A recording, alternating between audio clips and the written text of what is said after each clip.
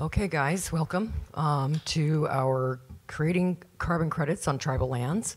This is going to be presented by Brian Van Stippen and Nick Martin. Brian, I have known for almost 10 years now.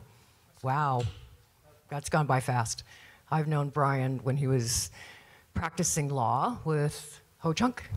And then he was also an NTLA board member for many years. Assisted us with that. I've assisted Brian with some of his projects, and just really great knowing him. I'll let him go into a little bit about what he's doing now, and maybe Nick can introduce himself, because I'm sorry, I don't have a bio for you, Nick. And just a real quick announcement, the welcome reception tonight is at 5:30 in the main ballroom, and hopefully we'll see you all there. It's going to be cocktails and a dinner buffet. Well, thank you very much for that introduction, Karen. Thanks to the National Tribal Land Association for allowing my organization, the National Indian Carbon Coalition, come and give a presentation today. And thank you, everyone, for making this 3 o'clock time frame work for you. I know that everybody's had a long day in their first day of sessions. I do have a booth over at the exhibition hall, so if there's any other questions that you may have or want follow-up, I will be there for the next day and a half. So feel free to swing by the exhibitor hall and come and ask any further questions, have any other comments, conversations, anything that you're interested in discussing. Today I'm going to go through a PowerPoint presentation discussing how to create carbon sequestration projects on tribal lands. So my name is Brian Van Stippen. I'm the program director for the National Indian Carbon Coalition. I'm a member of the Oneida Nation, and as Karen had mentioned, I'm a tribal attorney by trade. I assumed this position as the program director for the National Indian Carbon Coalition 2 years ago, so it's not my background. I'm learning it as I go along, and it's been a pretty fantastic opportunity. I get to, for one, work throughout Indian country, have been approached by First Nations out of Canada, Native Hawaiian groups, and of course, Alaska Native corporations and Alaska Native Village organizations. So I have a whole gamut of indigenous peoples that I am able to work with through my organization as a non-for-profit, tribally and owned operated entity, which was created by the Indian Land Tenure Foundation, who supports the National Tribal Land Association and this conference that we're attending, as well as the Intertribal Agricultural Council. That's been around for many years, helping tribes throughout Indian country with sustainable management practices on tribal lands. So again, I appreciate everybody participating in this conversation today. If you want to ask any questions at any point in time, please feel free to do so. I think the only thing that we ask is to make sure that you ask it into the microphone, because this is being recorded and will be available for later use. But we'll get going here today, and then I'm going to pass it over to my cohort here, Nick Martin, who is currently with Excel Energy, but used to be with the American Carbon Registry, who is an entity that I work closely with through the National Indian Carbon Coalition. So I'm going to start going through the PowerPoint here, hopefully.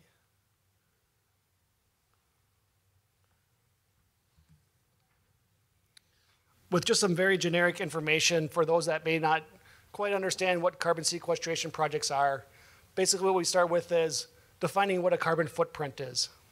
All of us traveled here today to participate in this conference, taking airfare, driving your car, taking the shuttle bus to the hotel. I don't know if you're going to go to the Mall of America later, but taking the shuttle bus from the facility to the mall and back.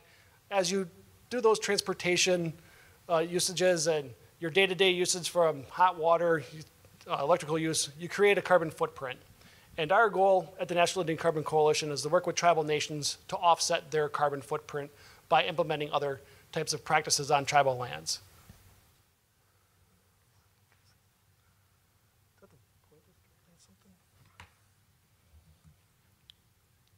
So once we determine what your carbon footprint is, we talk about carbon offsets or carbon credits. And what we see with a carbon offset is that it addresses climate change to encourage sustainable land management practices and clean energy.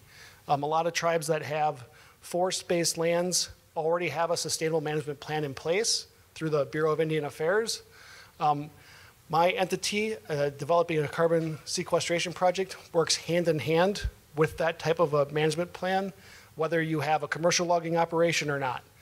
So if there's tribes that do commercial logging, this works parallel to that type of economic development opportunity, or if you just are looking at implementing sustainable management practices on tribal lands, again, this is a project that works hand in hand with those practices. So a carbon offset is a reduction of the carbon dioxide or greenhouse gases. That's the very generic term on what the carbon offset is defined as. And then what we want to try to do with that offset is create the carbon credit. Greenhouse gas management, as you can see from the slide here, we look at currently the easiest tribes, or the easiest projects to develop on tribal lands are forest-based projects. So if you're a forest-based tribe, right now you're more than likely getting solicited by a lot of organizations out there that do work similar to mine. It's essentially low-hanging fruit in the carbon sequestration world because they are multi-million-dollar opportunities for certain tribes. See Alaska, obviously up in Alaska, is developing a project right now along with Chugyung Limited, and they're projecting $100 million revenue projects by developing these carbon sequestration projects. I'm familiar with Passamaquoddy out of Maine that is entered into a project, and I want to say theirs is around $20 million. The Colville Nation out of Washington State, about $25 million. So some of these projects have the potential to derive a generous amount of revenue for your tribal nation.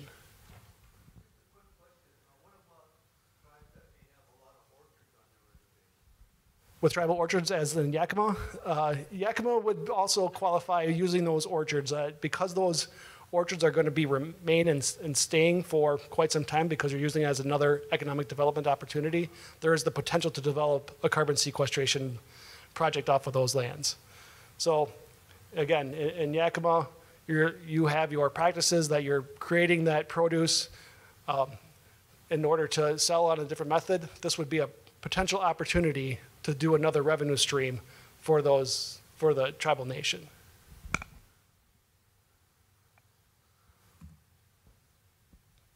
So there are a few different types of carbon markets, and that's where a little confusion lies at points in time, dependent upon the organization that you're dealing with.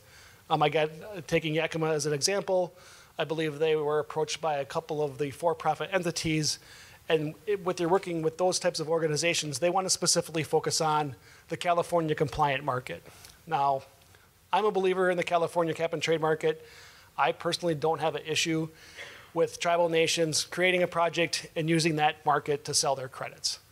Some tribal councils do have issues with that. Some tribal members have issues with that because their thought process, it's allowing polluters to pollute.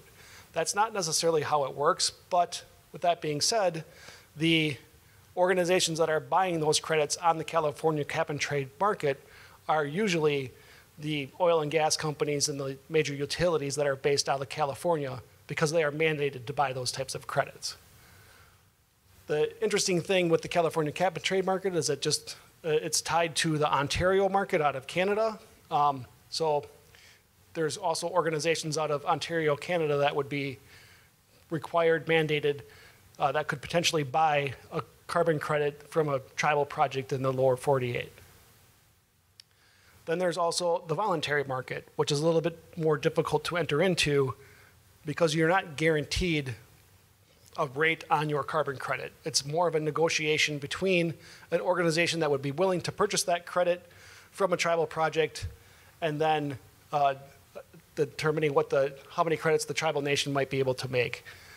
The hope is, in the very near future, with the International Air Transportation Association, is that the airlines have decided to enter into a voluntary market rather than a compliant market because they don't want to be mandated to purchase carbon credits. So the airline industry as a whole is trying to determine how they can purchase voluntary carbon credits. Again, the downfall to that is that they are going to want to purchase carbon credits at a lesser rate than what the California cap and trade market is, and I want to say it's at $15.50 right now per metric ton, and that's how carbon credits are measured, is 1 metric ton. Also, there's opportunities here in the Minneapolis-St. Paul area. We have some Fortune 500 companies like Best Buy, 3M, Anderson Windows, Uponor, the Minnesota Twins baseball team. They have formed a group called Environmental Initiative, And this environmental initiative group works together to try to find out ways on how they can offset their carbon footprint. For example, Best Buy does not own any of their buildings in which their stores are located, so they don't have much of incentive to do energy efficiency in those buildings, put solar on top of those buildings. So they look for other methods on how they might be able to offset their carbon footprint for their employees, their customers, and their suppliers coming to that location. So Best Buy tries to do recycling projects, tries to do composting at their executive building, which is just down the street here, but they can't offset their entire carbon footprint by doing those practices. So they reach out and purchase carbon credits or renewable energy credits on some of these markets. And we're starting to see more and more organizations wanting to go in that direction because they believe it is in their best interest to start participating in these types of markets and start looking at opportunities on how they can offset their carbon footprint.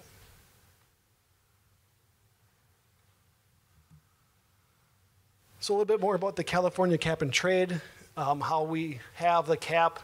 There's regulations that were set. I believe last year in the state of California, the state legislature has to authorize the cap and trade program to continue. There was some changes that were made to the program that the projects that are created mainly have to be based in California, but there was an exemption for tribal projects in underutilized areas throughout the United States.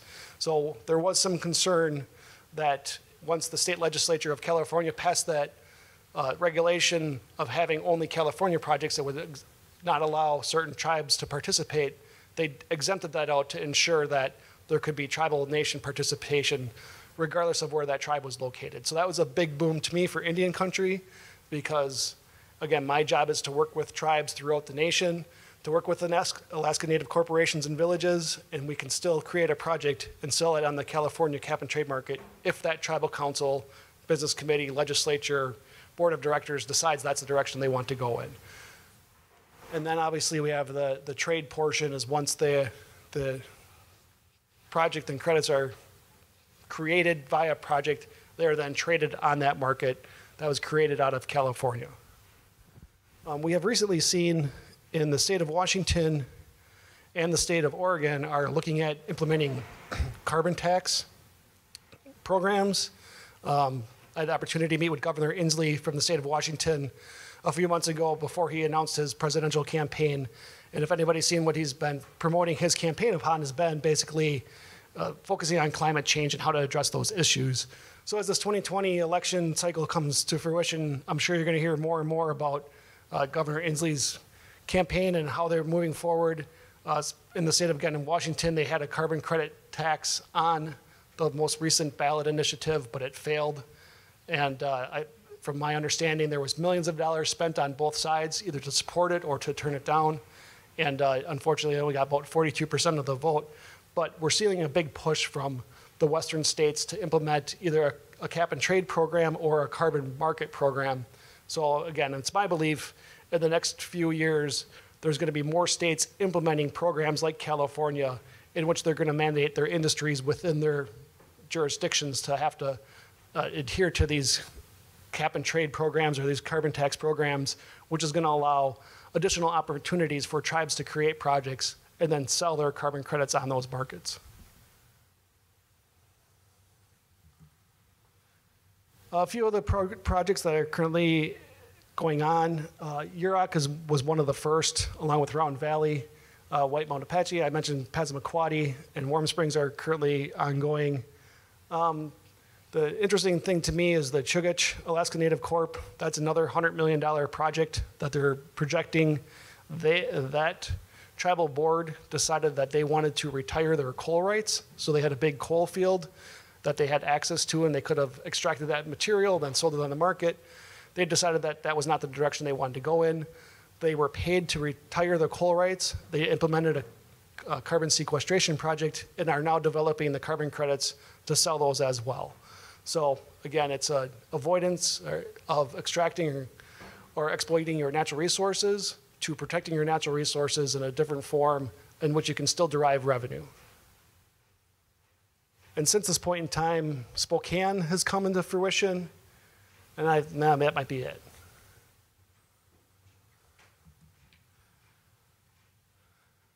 I think like I mentioned, Spokane just came on board in 2018. That was the first tribal project in 6 years to be authorized by the California cap and trade markets. So there was quite a lull in there from which was really taking off until this point in time where now we're starting to see tribes be, again, more active in these types of projects. And of course, because there's a little bit of federal funding out there to allow tribes to do the feasibilities, to do the data collection, to determine whether or not these are going to be viable on tribal lands.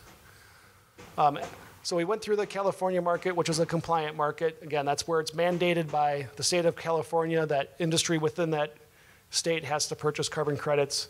We are currently working with the Lower Brule Sioux out of South Dakota to do a grassland sequestration project. And we're trying to use this Plan Vivo standard that is based out of Scotland. So we have to get certain requirements because it's an organization not based out of North America to help do this project, but we're very confident that if we can get this Plan Vivo standard accepted through this Lower Brule Sioux project by some of the registries in the United States, that it could be very beneficial for Indian country, especially the tribes in the plains that don't have access to forest-based lands. So if there's a grassland project, there's a benefit to that because of all the forest fires we've been seeing on the West Coast. There's starting to be a movement to enter into these grassland projects because they're a little bit easier to manage, maintain, and they're less of a duration. And in a few slides, I'm going to get into the positive and negatives, but grasslands are starting to gain popularity by some of the big markets out of California.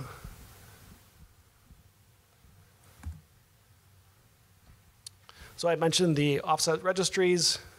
As I said, Nick worked with the American Carbon Registry prior to moving over to Excel, but the registries are the organizations that were created by the California Air Resources Board. The California Air Resources Board was mandated by the state to come up with these protocols because I don't know if anybody remembers the Chicago Carbon Market Exchange that failed a few years ago. A lot of times, a lot of the tribal projects that were being developed at that point in time were being sold on the Chicago Carbon Market Exchange, and that has left a bad taste in certain tribes' mouths because of the failure of those projects. So when California created their market, they created a board to ensure that the science behind it was based in fact and that these projects were going to be able to continue and survive over the duration of the timeframes that was required. So again, when California created their cap and trade market, they wanted to ensure that this would be around it wouldn't fail as quickly as the Chicago market failed. So they wanted to make sure that it was based in science and that all of these projects were going to be able to continue for the duration that they were required to do so.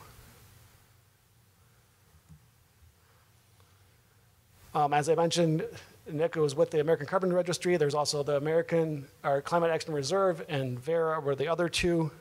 Each one has different types of protocols that they develop, and we'll start talking about the methodologies, standards in this next few slides.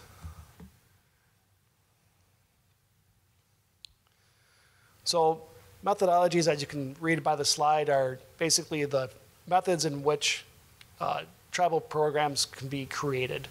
When I first was brought on to the National Indian Carbon Coalition, there was a couple of different opportunities that we were looking at, and we're trying to figure out what would make the most sense for Indian country.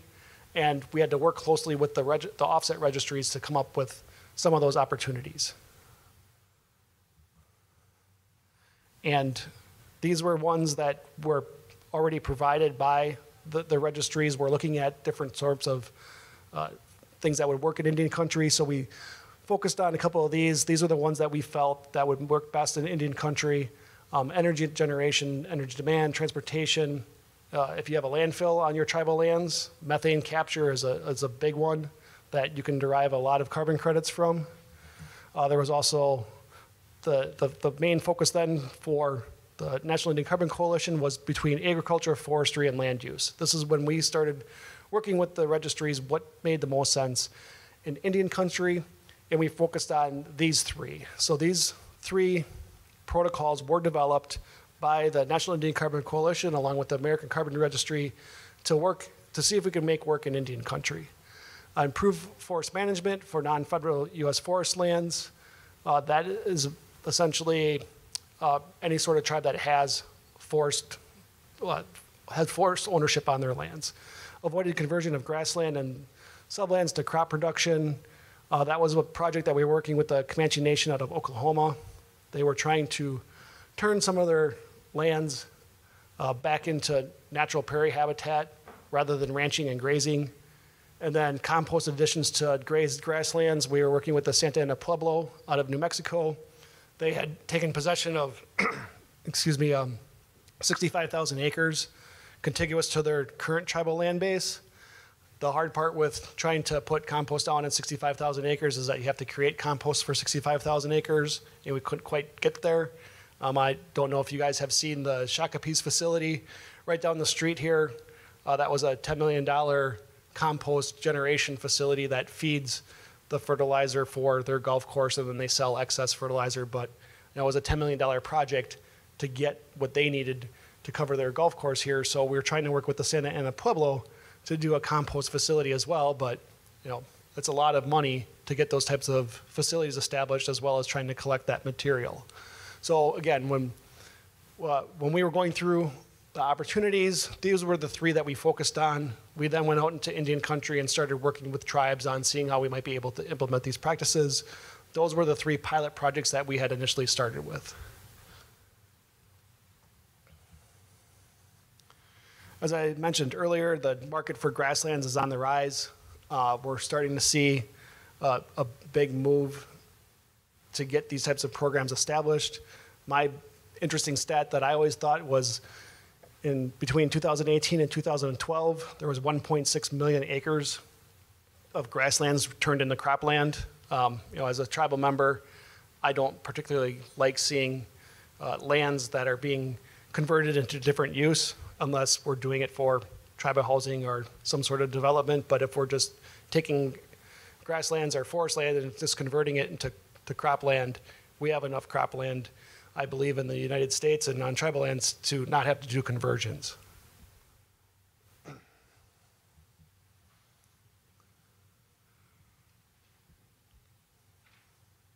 And again, just a little bit more about the market for the grassland credits is on the rise. These slides are going to be specifically based for forest-based projects. Those are the list that we had gone through earlier and showing where tribal projects were being generated are essentially all forest-based projects at this point in time. And those are the tribes that are getting very heavily solicited by the for-profit entities to enter into those types of projects. So when I'm speaking with tribal nations, it's usually a tribe that has a large forest base because those are the ones that have the most interest at this point in time, again, because of the low-hanging fruit. They've been done before. People are familiar with them. Industry is familiar with them. The California cap and trade market knows how to manage, maintain them. We know that they can sell the carbon credits. It's the easiest market to enter into. So here's what some of the positives of that is that you're going to be able to get potential revenue generation. Like I said, Passamaquoddy's $25 million, Colville's $20 million, Sea Alaska, Chug Young are $100 million projects. So we see large dollars being thrown around at some of these forest-based projects. You already have your BIA management plan in place. If you're going to be a commercial or forest-based tribe and use commercial logging operations, you have to have a management plan in place. So it does not, the data is already developed. It does not encumber commercial logging operations. It works side by side with your commercial logging operations. And then, of course, you're a steward of the land. The negatives are extremely detrimental to some tribes. If you want to be on the California compliant market, the duration of the project is 100 years. My personal opinion, tribes have been here for time immemorial. Tribes are going to be here for time immemorial. What's 100 years entering into a program? Now, as an elected official, that's a different story.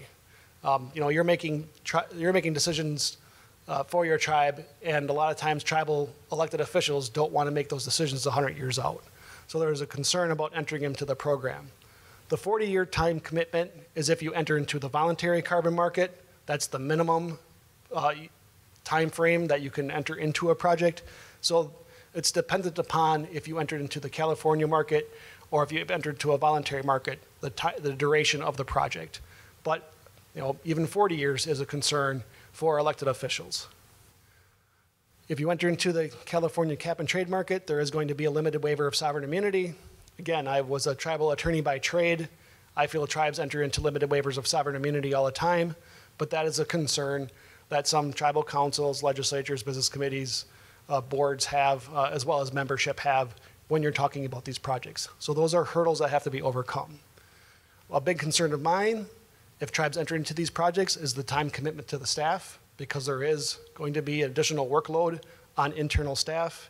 And you guys are all part of land departments. We know that you guys are busy on a day-by-day basis with just your regular workload. This is additional work. It's not a ton, but it is a concern that we have to take into consideration. There is a reporting requirement of every 6 years that's mandated by the California Cap and Trade Program. They want to ensure that you are doing the protections on the land that you say you are in order to ensure that the carbon credit is going to be valid for the duration of the project. There is a cost to that. The cost is going to usually be built in on the front end of the project and set aside. And I want to say right now it's being projected between $15,000 and $20,000 per 6 years for every time that has to be reported, because it has to be done by an outside third party. It can't be done by the tribe. It can't be done by the organization that helped derive the project. It has to be done by an independent third party. So again, there's a cost to that. You extrapolate that out over a 100-year time frame, you're looking at quite a few reporting periods that are going to take off the bottom line. But again, that's going to be held off on the front end of the development of the project. Restrictions on land. If you want to build a gaming facility or hotel, don't include the land. If you're thinking you're going to do tribal housing in the future, don't include it in the project, because it's very difficult to pull that land out once it's placed into this type of a project. So if you know on the front end, just keep it out in the first place. And then obviously natural disasters, as I mentioned earlier, a big push for the grassland projects, because they are not as susceptible to forest fires as obviously forests are. If there is a grassland fire, the grassland can regenerate itself in a much quicker fashion, and you can still continue with your carbon project without having to go back and try to figure out how much forest is still remaining on those lands. So that is pretty much my portion of it. It's going through the positive and negative, down and dirty understanding of what a carbon sequestration project might mean for your tribe. As I said, I have an exhibitor booth here for the remainder of the week. I have federal funding through the USDA NRCS program to work with tribal nations on doing carbon feasibility assessments. I also have another pool of funding that helps tribes with their GIS web mapping.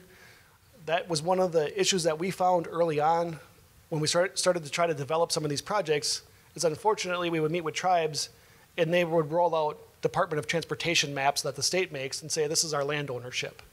That was very frustrating to me as a tribal attorney, as a tribal member, to see tribes not having that data available at their fingertips. As Karen mentioned, I worked for the Ho-Chunk Nation, and I leaned on her a lot because we did not have those types of services at Ho-Chunk that she had at Morongo Band of Mission Indians out in California.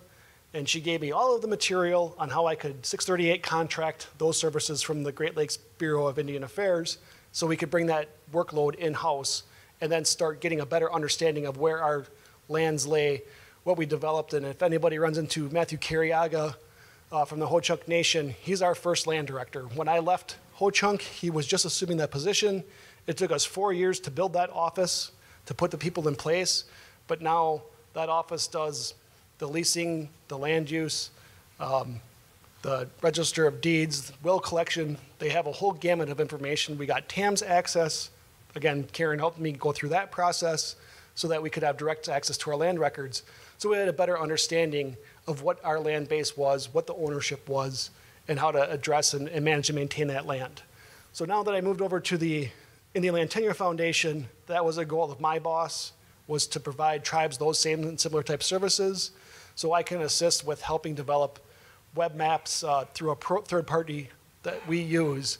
And I'm currently working with the Red Cliff Band of Lake Superior, Chippewa, Jamestown Skalema out of Washington, Sault Ste. Marie tribe out of Michigan, I think as well as the Bay Mills Indian community up in that area as well to do a web mapping projects, and the Eastern Band of Cherokee out of North Carolina.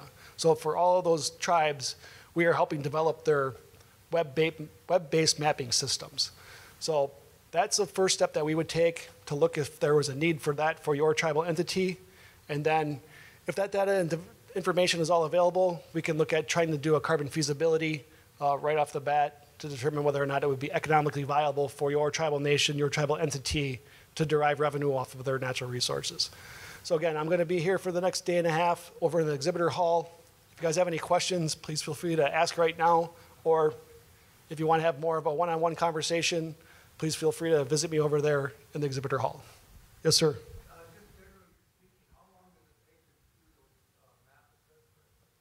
The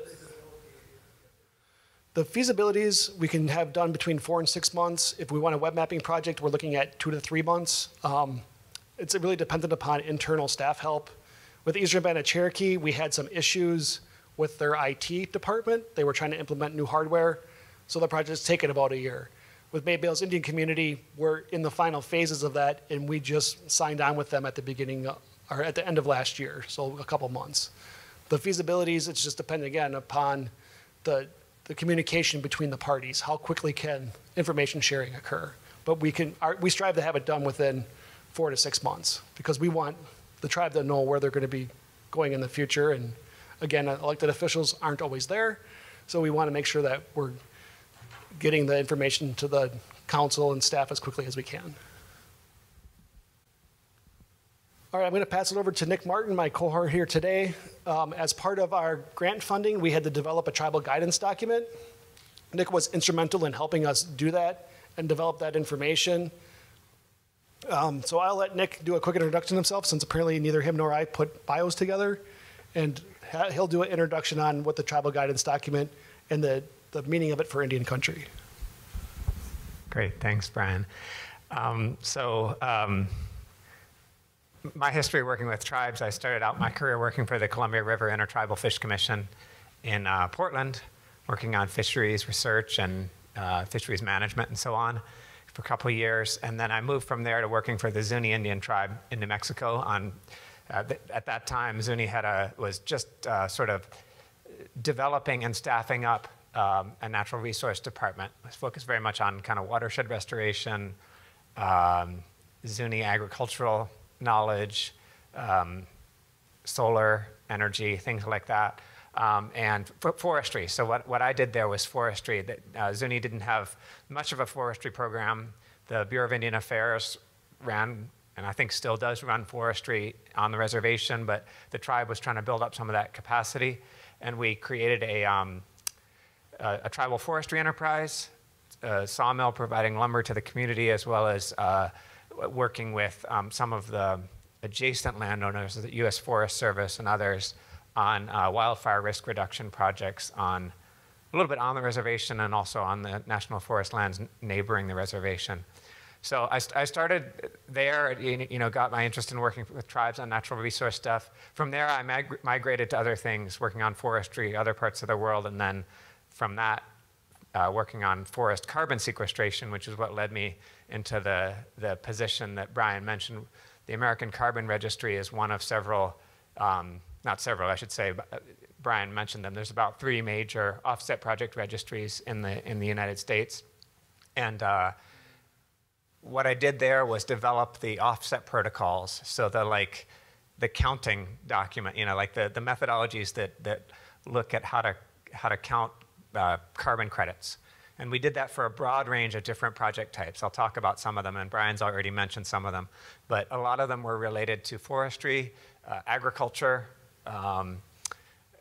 also non-land-based things like working with the oil and gas sector to reduce methane emissions from oil and gas production, or working with trucking companies to reduce diesel idling by plugging into electricity at truck stops. So kind of a broad range of stuff. So, that's just to give you a little sense of my history and how I come to this. The American Carbon Registry partnered up with the National Indian Carbon Coalition and was really interested in developing some guidance to facilitate carbon projects on tribal lands specifically. So I'm going to talk to you about the guidance. If you have specific project ideas or things you want to do, Brian's your guy for that, for sure. I'm just going to talk to you about the sort of guidance document and why we have it, where it came from, and the purpose. So I think the genesis of this project was really recognizing that carbon projects on tribal lands both face some unique opportunities and some unique kind of challenges or barriers.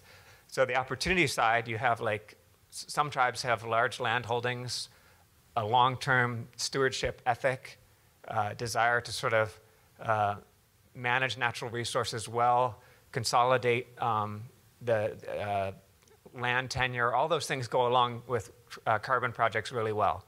They sort of complement each other. On the barrier side, as everybody knows, tribal lands, regardless of what you're trying to do on tribal lands, you face a lot of barriers around, history of land takings, checkerboarded lands because of that history, natural resource sort of staffing capacity. All of those things that are challenges to doing any land-based project are also challenges to a carbon offset project, because many of those projects are land-based projects. So we created this guidance with the idea that it wasn't about trying to impose any additional requirements on tribal projects.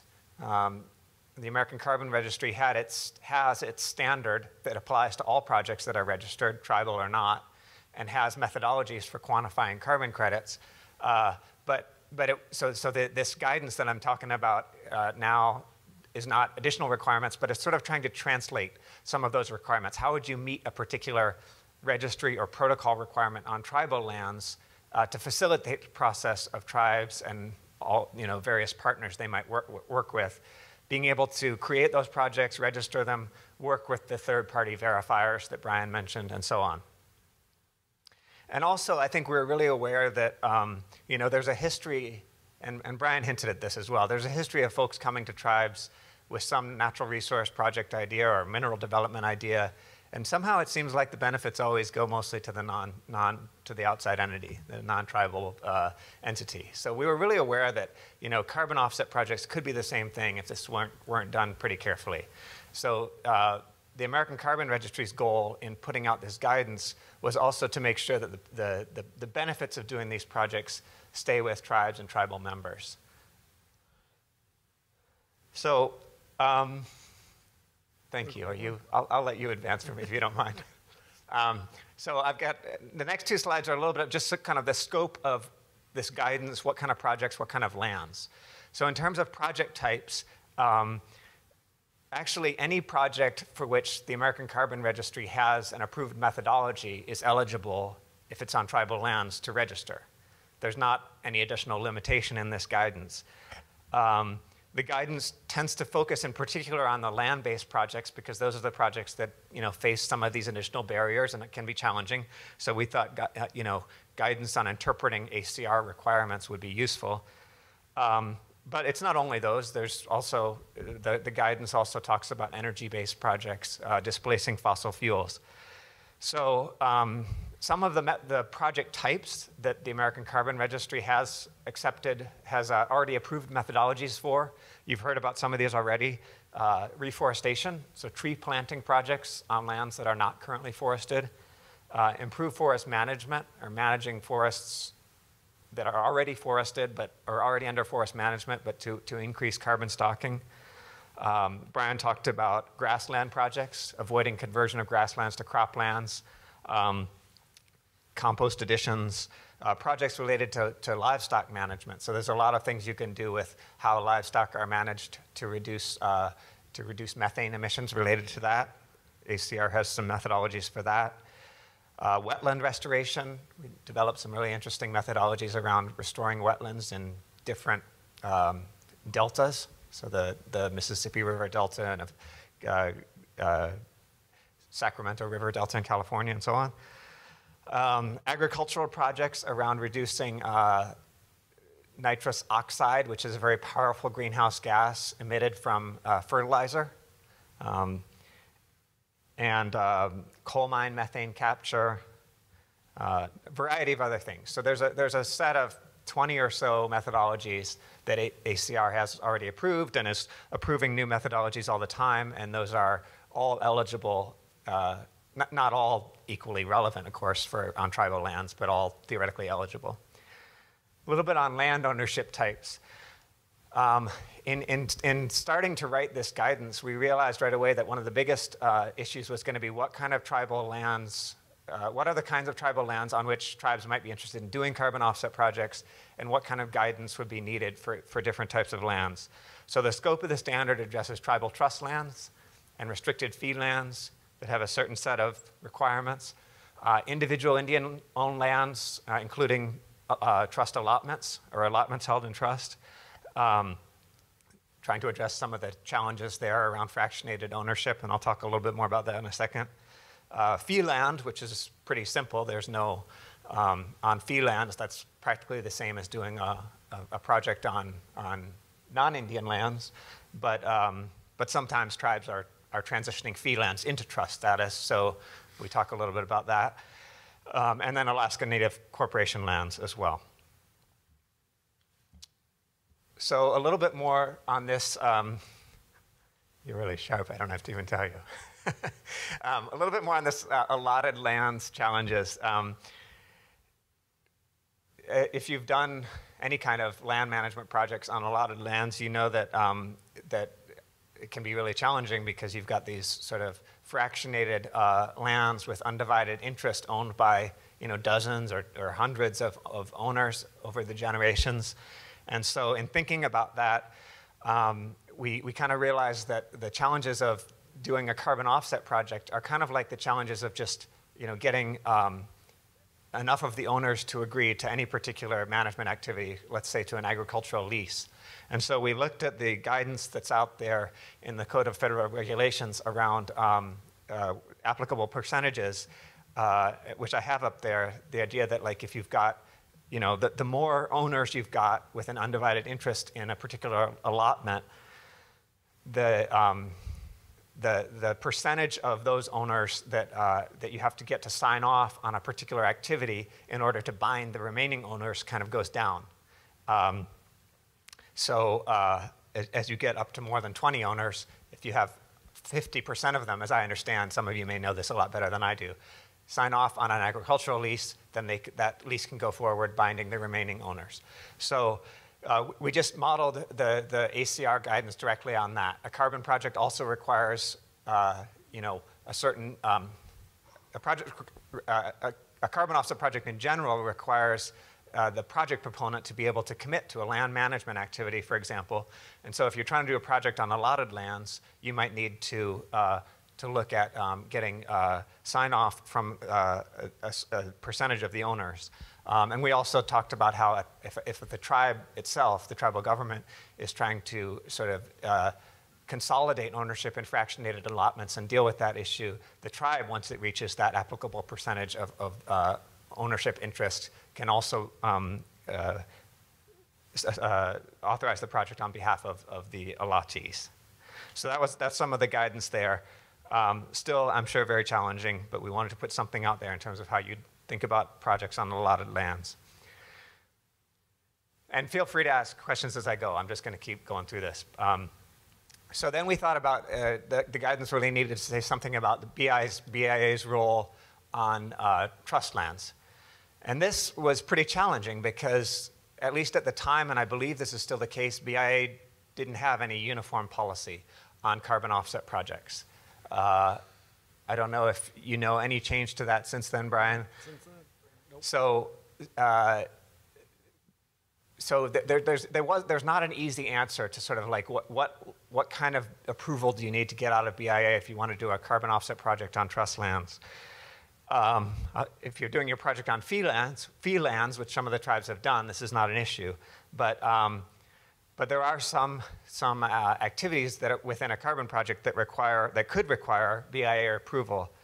So again, what we did here is model on the California market, which basically says different BIA regional offices who have been asked this question have dealt with it in different ways, but if the regional office either will sign off on a project or just provide a letter saying that it doesn't believe BIA's approval is needed, that's acceptable to the American Carbon Registry as well, sort of trying to follow the same standard. And some carbon projects, especially those that are not kind of long-term land-based projects, this doesn't become an issue. Okay, next. There's an issue of permanence that's kind of a challenging thing it's actually related to what Brian talked about in terms of the long minimum term requirements. So what is permanence? Permanence applies only to some kinds of carbon projects, what we call sequestration projects, where the way that the project is generating carbon credits is to basically sequester in trees or in soil or in rangelands carbon over time. And with those kinds of projects, there's a risk that you could have, subsequent to issuing credits to the tribe, and maybe the tribe has even sold those and some regulated entity has used the credits for compliance, you could have some event happen that causes a reversal of the sequestration, like a fire, for example. A fire hits your forest project, you've already sold the credits, a utility or an oil company has already used those credits for compliance, so you need to be able to address that risk. And it's a small but not zero risk of that happening. So the way that this is, ever since people started thinking about carbon projects, this has been an issue. It's not an issue for other kinds of offset projects that basically just avoid emissions. So if you think of, for example, if I'm creating biomass energy and it's selling it to an entity that's using that biomass energy and not combusting natural gas, well, that emission reduction or emission avoidance just happens that year, and you can't lose it the next year because it's just an emission avoidance. So that's why I say it's only sequestration projects where this even comes into play. So the way that both the voluntary registries and California have tried to deal with this issue is basically assessing the risk of reversals specific to a project, and then requiring projects to put a certain percentage of the credits, maybe it's 10% of the credits, go into a buffer account. And then if there is a reversal, you can pull credits from there and retire those credits to compensate for the reversal. If there's not a reversal over time, I know ACR at least returns those credits to the project proponent, and then they can sell them like the rest of the credits. So it's kind of like a risk buffer approach. And so the way that that ACR has dealt with this, only for these sequestration projects, is to say you have to commit to a minimum project term. That's the 40 years that Brian talked about. So shorter than the California market, but still a significant like the time. And you commit to basically continue the project and periodically monitor and verify it through that time frame. And if there's an unintentional reversal, say a fire or something like that, that's taken care of from the buffer account. If there's an intentional reversal, in other words, whoever it is just decides to discontinue the project, cut down the trees and sell them or something, then the project proponent in that case has to commit up front to replace issued credits in the event they did that. So anyway, that's all background on sort of how sequestration, permanence, and reversals work in general. In terms of tribal projects, what we sort of put into the guidance, knowing that we didn't want to require ACR as a voluntary registry, a nonprofit, wasn't going to ask tribes for waivers of sovereign immunity or anything like that. What we needed to have some mechanism. So one of the things that's discussed in the guidance is for projects on trust lands, they can use Hearth Act. Is that how you pronounce Hearth, yeah. Anyway, the leasing authority where a tribe could commit to a 25-year lease and one renewal would amount to more than the 40-year requirement that ACR has for those kinds of projects.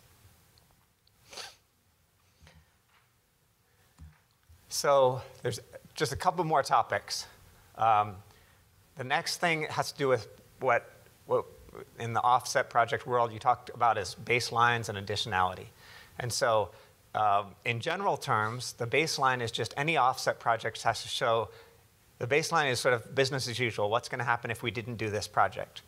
And the difference between that baseline and the project activity is going to be some growth in carbon. Let's say, to take the simplest example, you've got agricultural land, and you're going to plant trees on it. Well, the baseline is agricultural land, let's say over the next 20 years, 40 years, remains an agricultural land, has some carbon stocks, but pretty small. You plant trees, those grow over time. This one is kind of easy, at least for me to visualize.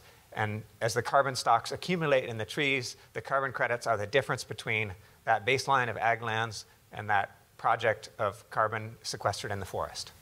Some project types are harder to visualize, but that's the basic idea of any project. There's a baseline and a project scenario.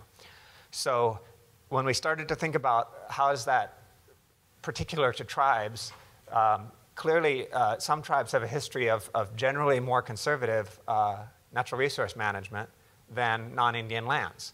So they maybe are maintaining higher forest carbon stocks than are typical on adjacent non-Indian lands, or have lower livestock stocking levels than are typical.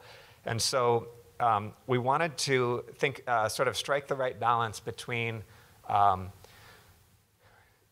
wanting to make sure that there's a real reduction or a real sequestration that happens. So we have to sort of look at, that's one side of the balance, but the other side of the balance is we don't want to penalize tribes for sort of having a history of managing more conservatively or managing with a stronger stewardship ethic than non-Indian lands. So we had to strike a balance. And this kind of shows up in two specific ways. One specific way has to do with management plans. So in the California market, there was a lot of discussion around forest management plans. And if a forest management plan has a given sort of annual allowable cut that is in the plan, is that considered a legal constraint that becomes the baseline for the project? So you can't get credit for anything that you're doing unless it's on top of that, even though that level might be higher forest carbon than would be typical for non-Indian lands. And so the decision that ACR reached about this is no. Forest management plans set general guidelines around sustained yield and so on, annual allowable cut, but these are guidances, and they shouldn't be treated as legal constraints because the tribe is able to do some management around those constraints. So as long as you can create a project baseline that reflects something that could be realistically done in compliance with the forest management plan, you can create credits for in relation to that, for changing from that sort of baseline. So we didn't want to sort of make it a rigid baseline. And you can imagine similar things for like an agricultural management plan or a range land management plan. The second way this shows up, so that was like on tribal lands, how to think about management plans. Second way is like if you compare Indian lands to adjacent non-Indian lands, if you were to, let's say this is it's often the situation where the tribe is managing at a more conservative level and keeping higher forest carbon stocks than is typical for the region because other lands are being harvested more aggressively. If we were to only compare the tribe to itself, again, the tribe would get less credit because it's already been more conservative, and that would seem like a sort of a penalty for good deeds, right?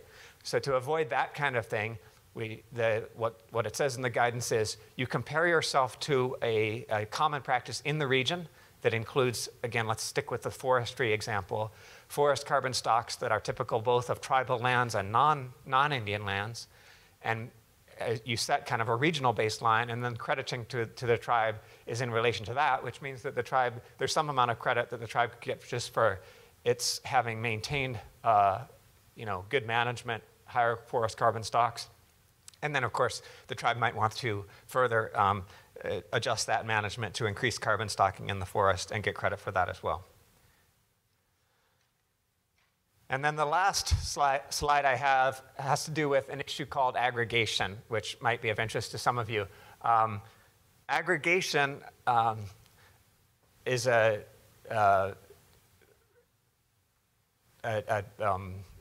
practice within the carbon market to address basically all offset projects have a certain transaction cost, of like Brian talked about doing the mapping or hiring the verifier or preparing all the documentation for a project.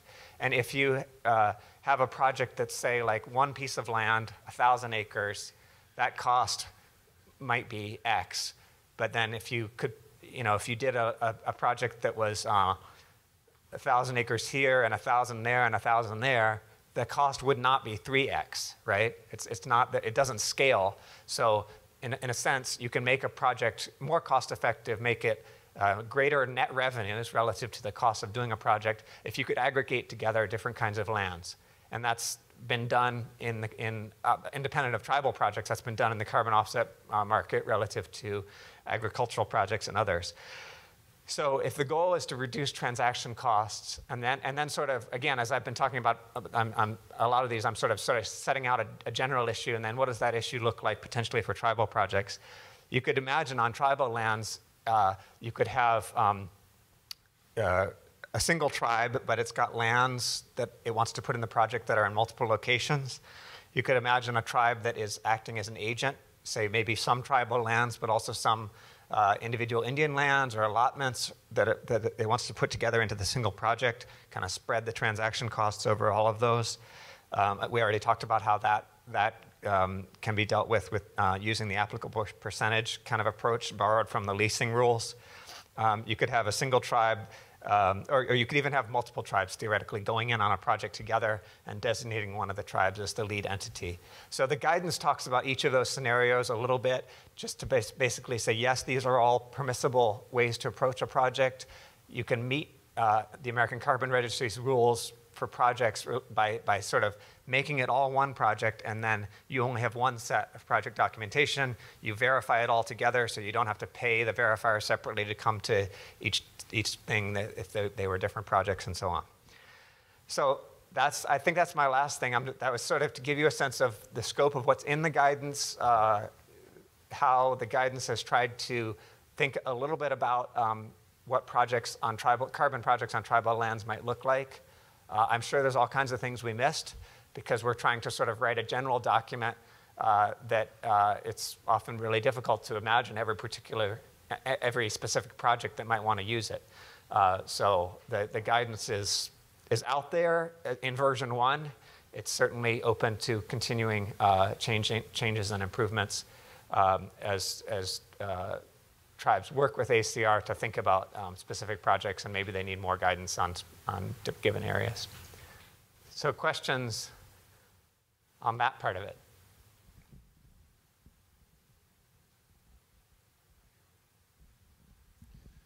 Well, I know that we threw a lot of information at you in this last hour. It's pretty fast and furious.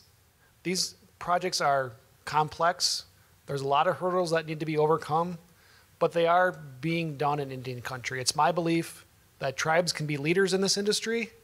I'm looking for partners to start developing these projects. Again, we went through that list that you saw earlier. This is ongoing. This is happening in Indian country. As the nonprofit entity that has received federal funding, my job is to spend that on tribal projects in Indian country. So I have funding. I work with Nick and other organizations to help develop this information, help develop this data, so the tribes don't have to go out there and seeking this on their own.